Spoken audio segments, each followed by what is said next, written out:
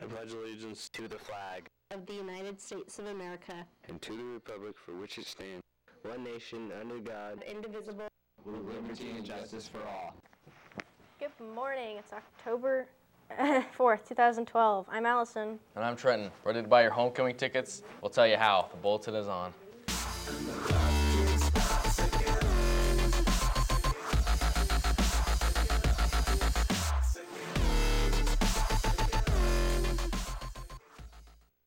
Activities of the week. Thursday, October 4th. Girls bowling preseason meeting at 2:08 in the Commons. Boys basketball preseason meeting is also in the Commons. The fitness center is open starting at 2:15 till 4 p.m. The weight room is open starting at 2:30 p.m. Girls soccer is taking on Kingston away, JV at 5, varsity at 6:45. Girls volleyball is away with Kingston at JV at 5, varsity at 6:15, and drama club is meeting after school in room 104. Friday, October 5th. Fitness center is open starting at 2:15 until 4 p.m. Weight room is open at 2:30 p.m. and football takes on Port Angeles starting at 7 p.m. at home. Staff and students. Homecoming tickets are on sale now at the finance window. This will be a night to remember. Tickets are $20 with the ASB and $25 without.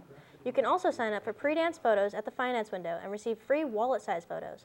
Dance attendees and their dates must sign the dance policy at the time of ticket purchase. There will be a track meeting Tuesday, October 9th after school in the Commons.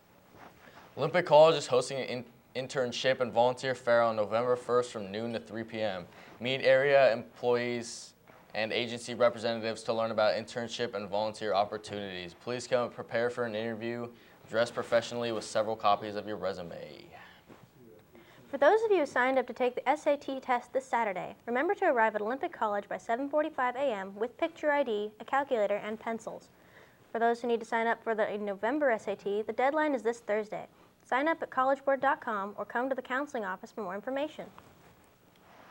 With Friday being an extra early release day, the kitchen will not be serving lunch that day. We will offer some grab-and-go items from the snack bar, such as burritos, corn dogs, PB&J, Hot Pockets, dry goods such as chips and cold drinks. These are a la carte items, so it's cash or cash in your account basis. Remember the rules, though. There's no food on the buses, so if you do purchase anything, put it away until you arrive home. Enjoy the early day off.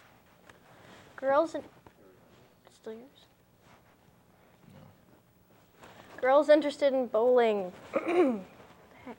We'll meet today, 10-4, after school in the Commons area. We're now accepting donations of formal wear for Cinderella's closet. If you have a dress, jacket, pants, tie, or shoes that you don't need, we know you just want to buy new ones. Please drop them off with Mrs. Keithley, room 108, or Mrs. Hewitt's